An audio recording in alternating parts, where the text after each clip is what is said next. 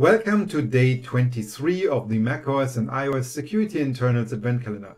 Today we'll be looking into read-only kernel data structures. So ever since the release of iOS 6, Apple has started to move vital kernel data into read-only pages. This was done to protect certain data from being overwritten by simple kernel read-write primitives. So basically to make the kernel exploitation harder. Initially what they did is they used the low-level CPU page table bits to switch the pages read-only at runtime, basically after the kernel and kernel extensions have performed the initialization. And this allowed them basically to not only have real read-only data in there, but also stuff that is only written once at the start of the kernel and then later on can remain read-only. And ever since the iPhone 7 came out, Apple has more and more hardware security features built into their own CPUs. And so since the iPhone 7, they're actually using new features like KTRR or CTRR to make this lockdown even more tight. But the way this worked was actually only feasible for static data, so runtime kernel data structures could not be protected from being overwritten at all. With the release of iOS 15 and macOS Monterey, Apple basically changed all of that. They started to build up the infrastructure to make data structures of the kernel read-only at runtime, so that even changeable data structures can be protected from just write primitives corrupting kernel memory. They're using the PPL-XPRR feature for that. And what this basically means is that they make the memory read-only for kernel land, but in their PPL layer in the GFX mode, they can actually write to it because under this mode the memory is writable. So, how did they do that? Well, what they did is they extended the zone allocator to now also understand the concept of read-only zones. For that they have an own function which is called zalloc_ro, which basically is available for allocating memory in these read-only zones. For that they added a bunch of new zone IDs, and these zone IDs you can see, this tells you which data structures at the moment are protected with this read-only allocator. And you can see here the threads data, MAC labels, proc structures, SIG actions from procs, kauth credentials, code signing blobs. These are the data structures that the main kernel basically can make read-only, or but let's say it's part of the stuff that they make read-only. And then they have the so-called external read-only zones. So sandbox, sandbox profile, protobox, SB filter, and from the AMFI OS entitlements. So all of these are basically read-only zones used by kernel extensions. These here are from the main kernel, and these are basically from kernel extensions. And so the idea is now when you want to allocate inside these zones, you have to use the zone alloc_ro function, otherwise it will not work. So, and the idea is then that the memory you allocate is basically read-only by default. So, to find out which structures are read-only, you would have to go into the XGNU source code and search around, and then you will find that they have created new substructures for the structures that they are trying to protect.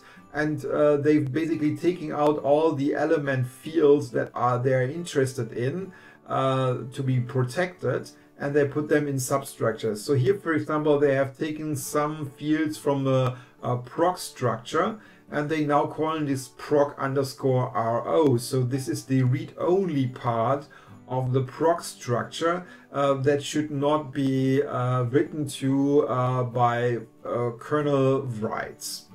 So you can see there's a bunch of stuff in there. There's, for example, a part that is for proc data, then they have a task data, and then they have certain things like the code signing flags, the credentials pointer, the system call filters, and other stuff like the unique ID and so on.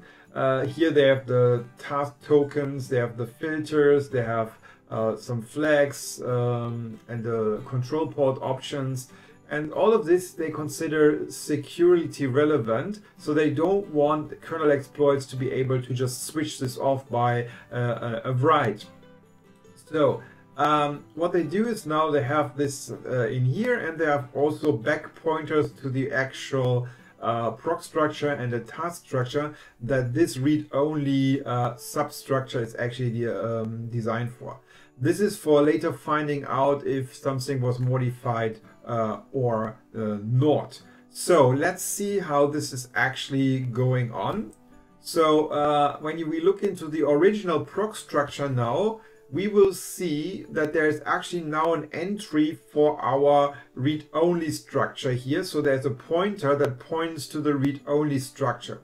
And the idea is now that the code is changed to never actually use this pointer directly. Instead, they're using accessor functions. By doing this, they can add a number of additional security checks automatically. So when you look at the accessor function here, this would be proc get ro, you will see it does two main things here.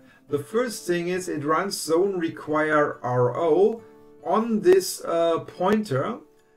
This basically ensures that nobody tampered with the pointer and made it point to some arbitrary memory. Because keep in mind, we have a pointer here, so theoretically an attacker could point this anywhere they wanted. So it could be in read-write memory, and they could provide whatever they wanted.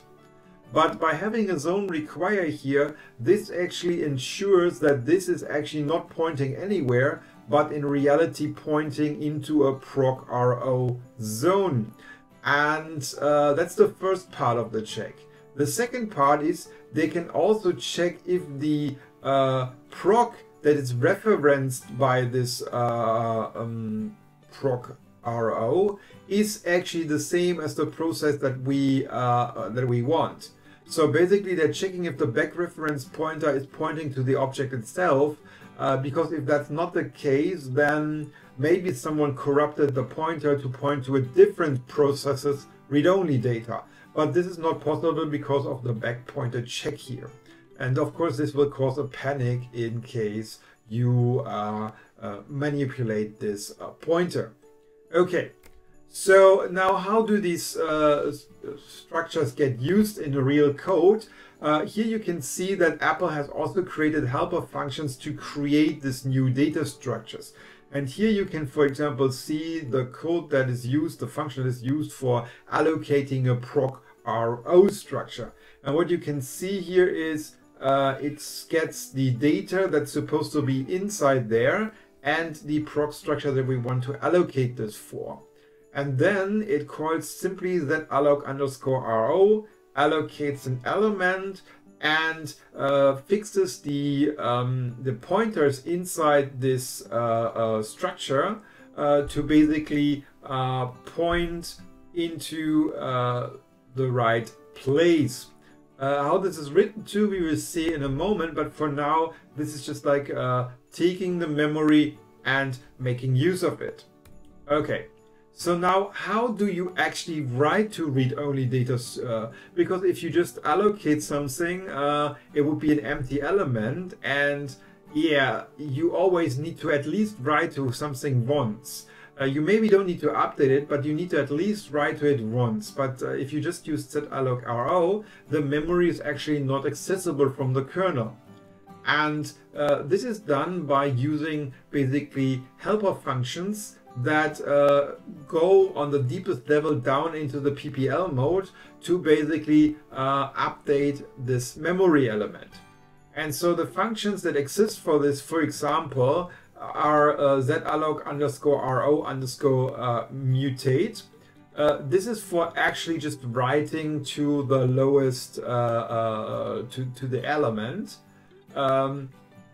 So this is the function that is basically just writing to this area and has the most features.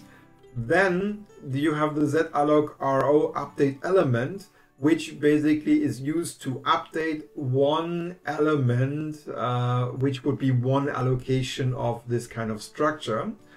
And then you have a function that wraps around this, which is the update field. So this is when you only want to update one single field inside a structure, then you can use this.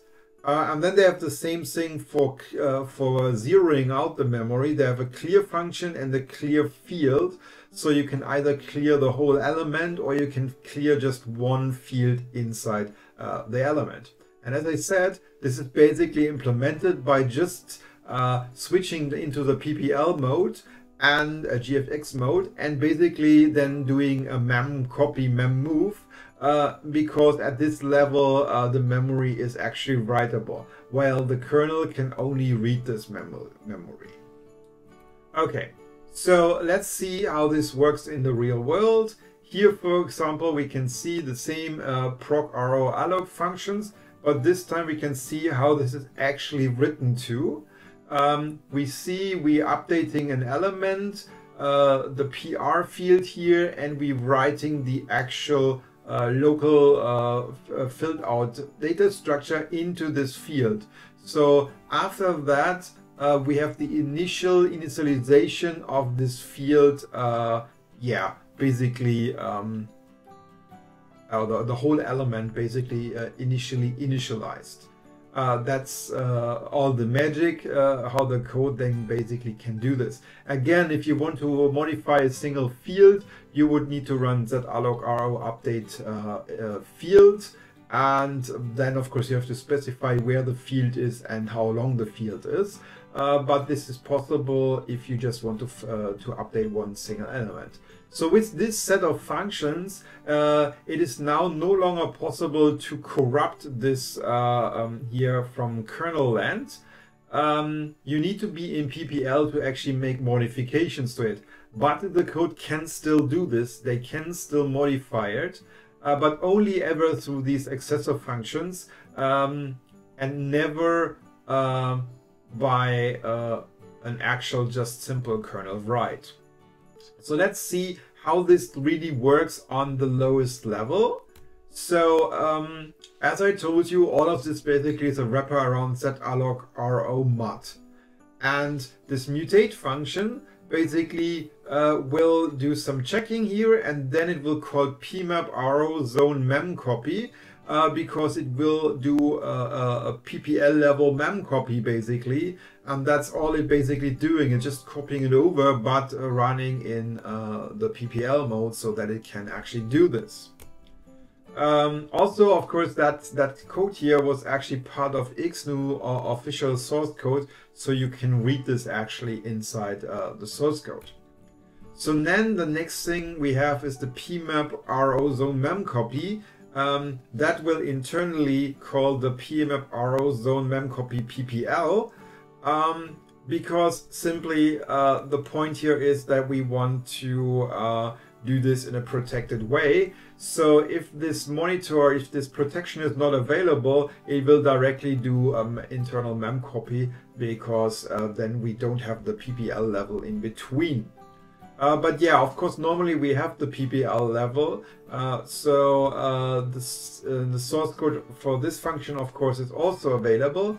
But now this changes, because now we're drilling down into the PPL level, and this is where Apple does not ship source code. Nobody really knows why. Apple has just this habit to create new security features, and then they keep this stuff private. which is in a way stupid, because all of this stuff can be put through a decompiler and combined with the real source code. It makes absolutely no sense to make this not available, because everybody can just try to decompile it, and everybody who is interested in this kind of stuff, they have all of this stuff decompiled, so it really makes not much sense. It also just hinders people who are just researchers to maybe spot errors in this and report them to Apple. It just doesn't make really sense to keep this stuff private. Anyway, so as I said, this next level is now the pmap row zone memcopy ppl function, and that function doesn't have any source code. But it's also not very complicated, because it just calls the gxf ppl enter handler to call, in this case, handler 4c hex, which is internally basically pmap row zone memcopy ppl internal. And there's no source code for this available, as I said, but yeah, as I said, it's not that much rocket science. So now let's drill down into this last level and see what's going on here actually. So this is now the lowest level, the thing that Apple keeps so secure and private, and this is the decompiled version of this code. So you can see here what happens is it does some magic around the virtual address that comes in. It determines the physical address for it. It validates this element. It will then lock the physical page, perform the memcopy, and then unlock the physical page. And so the thing here is, as I said, in this level, we have a different set of page permissions because we're running in the PPL level. And so now we can simply do a memcopy or memmove here. The memory here will not be protected. Only in kernel land, it's basically read-only. Yes, and that's everything you need to know about the new read-only memory structures that are dynamically usable, that can be updated on the fly. This is how it works. And this is now the second to last day of the Advent calendar. So I hope you have a great day and you will have a great evening. See you tomorrow for the final and last day of the Advent calendar.